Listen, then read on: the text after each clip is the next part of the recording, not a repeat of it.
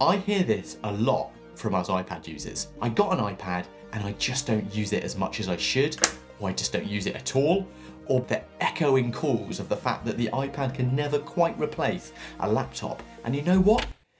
This is just the wrong approach to this problem. Whether you've had the iPad Pro for years or you just bought that spangly new iPad Air, I'm going to show you how to get the most out of your iPad, even if you're just a casual user. It's amazing what a little extra know-how can do to truly get the best value out of this expensive piece of glass. Organise your screens by use case and focus. To truly make the most of your iPad, start by thinking in terms of widgets, pages and focus modes. Particularly since Apple's iOS 15 updates really pushed this further. Creating a page for areas of your life can be a great way to find focus, minimise distraction and increase functionality.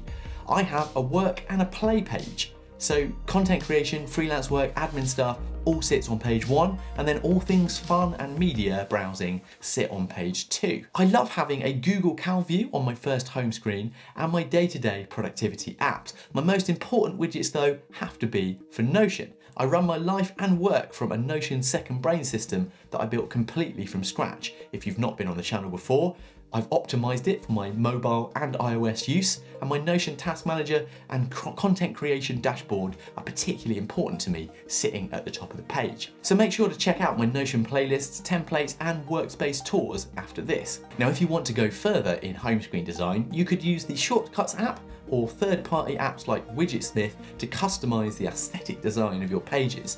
Now, if you like the look of mine, check out my minimal iPad setup tutorial next by the description on how to get started. Next, let me tell you a couple of quick capture hacks that really have transformed how I use mine. Capturing anything as a text note is possible with your camera app. Have you spotted this? Long pressing on the screen when your camera is focused on text allows you to scan it and translate it into text into an app. And it also turns out that your iPad, through the Files app, is a document scanner. Yeah, so for quick and accessible ways to create PDF documents, just hold your finger on a blank space on the Files app and then select Scan Documents. You can capture multiple scans and then turn them into a single document. Love it. A great secret of the Apple Pencil is the Quick Note function. Just tapping on the lock screen with the pencil brings up your Notes app and you're away. More Apple Pencil tricks in a few minutes. Speaking of note-taking, you have to explore using the iPad as a notebook. It's the best thing I think the iPad does for the majority of users. We all need to make lists, write something down or sketch something. I love how flexible note-taking can be with the Apple Pencil and the fact that you can transform written notes into typed text like this. Add a paper-like cover for an even more pleasing tactile feedback to your writing and drawing experience. Plus, the added bonus, it keeps that glass nice and protected. You can take this to the next level with the premium note-taking apps like my favourite GoodNotes 5. Organise your notes, folders and workbooks in a really customised way. That's the thing I love about GoodNotes. I've literally storyboarded an entire theatre production that I'm working on in it, and it allows you to customise the look of the paper to your needs. It also has the added bonus of allowing you to resize, move and adjust things after you've done it. It even has an opportunity to add videos and images. It's a great investment. Oh hi, new to the channel? I'm Simon. I'm going for cheese here by the way. Hit the like button and consider subscribing too. I'm collecting great ideas, tools and tech to help simplify your life. Let's carry on. Next up, make sure you get to grips with multitasking. It's easy to forget that this is a key feature of the iPad. Using split screens massively improves your workflow and the possibilities of the tablet. My favourite tip for using multitasking is to use the search bar to find apps that you want to open quickly and then dragging them down into either split screen or slide over views. The slide over stack features also are super helpful for managing things like files or music. But for now, let's just say there's a whole video on these kind of workflows that you can watch after this one. Make sure you use the cross-device features. If you own a recent Mac computer, connecting your iPad via Sidecar in the display options makes for a great secondary display for your Mac And with certain apps, it's a great way to utilize the touch features of the Apple Pencil in high-level Mac OS apps like Photoshop.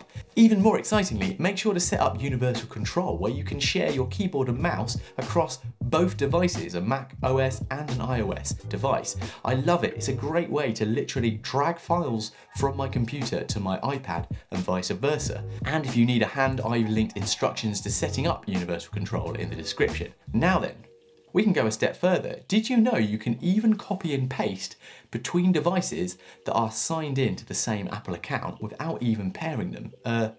Yeah, you can. Just select and copy the text on your iPad and then paste it, for example, on your phone. You can even do this with drawn content in Notes by using the lasso tool. Select and hold, press copy, go over to the other device and repaste. Amazing. Speaking of which, let's talk accessories. And the Apple Pencil 2 has to be your first go-to accessory. It transforms the iPad into a truly unique piece of tech. Not your laptop, definitely not your phone. A couple of quick tips. Swiping up from the bottom corner with the Apple Pencil is a fast way to take a screenshot. It will also allow you to seamlessly annotate using the markup tool. Super helpful. In drawing-based apps, try holding the pencil on the screen and letting it set the shape that you've drawn into a more perfect shape. And of course, using Scribble. Writing into the search bar, or well, most text input boxes will allow you to use the Scribble functions, immediately turning your handwriting into text. A wiggly line over the top of it will delete it, and there are quite a few more commands to get the hang of. You might want to invest in a good USB-C adapter if you're serious about using your iPad for bigger tasks. Plugging in an external like monitors, mics or hard drives make your iPad a much more serious tool. This hyperdrive dock is my favourite, super portable and great for directly accessing images and footage from my trusty Fuji X-T4 camera. Adding an external SSD like the SanDisk Extreme Pro drive I've got here can also make a difference if you're wanting to work with larger files and keep your iPad storage clear for better flexibility day to day. An external mouse and keyboard turn the iPad into a serious portable desk setup. There are many options out there, from the native folio cases and Magic keyboards, but I love using my Keychron mechanical keyboard at home with this Arc mouse for a super tactile experience. Beyond this, a great desk stand or even an external monitor are great next steps if you're getting serious about using the iPad as your main device, as many people do. I did it for 2 years. I love this MagFlot stand by ChargeM Pro. It's a really pleasing kind of echo of the studio display design, and I think it can make your desktop look pretty clean. Connect a gaming controller. I think the best games are the ones based purely on the iPad. The Pathless is my recommendation of a cool place to start. And if you're embracing services like Google Stadia or Xbox Cloud, you can even get some proper console level titles there too, although you need a good internet connection and maybe you should stick to the arcade because there's some good stuff in there. Embrace premium apps. I know for many, after shelling out some serious paper on a new iPad, this might be the last thing that you want to do, but embracing the paid apps transforms how you see the potential for this device. And whilst those first purchases can seem like a lot, you probably will notice the difference that you get from them. So I paid $30 for the iPad's best video editing software, in my opinion, LumaFusion, when I started my channel. I edited 50 videos on it, and it's genuinely been the best value, brilliant experience I've had. That's a tenth of the cost of Final Cut Pro, and it's very similar, so it was easy to transfer to Final Cut. The same goes for apps like Affinity Photo, professional photo editing software that is, in my opinion, better than Photoshop for just $22. Fine. When it comes to finding more apps and tools to make the most of the iPad for all things productive and creative, you should watch one of these videos next. Well, I'll see you on the next one. Bye.